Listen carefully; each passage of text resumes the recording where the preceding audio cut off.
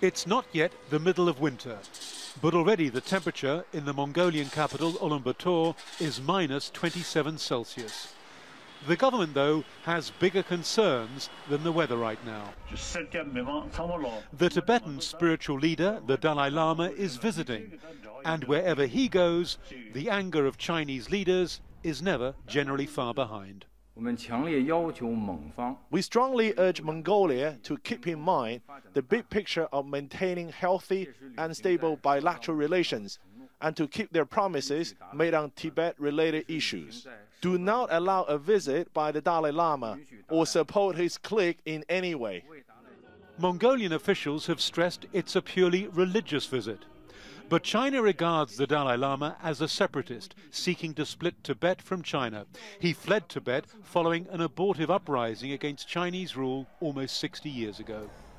Countering the influence of the Dalai Lama is a top priority for China's leaders. They routinely criticize his many overseas trips, and occasionally there are repercussions for the hosts. Mongolia's economy is in bad shape. Its leaders are currently negotiating a loan from China worth $4.2 billion. That aid package could now be in jeopardy. Yet despite that, some people say it was still the right decision to invite the Dalai Lama. I am a Buddhist and a simple believer.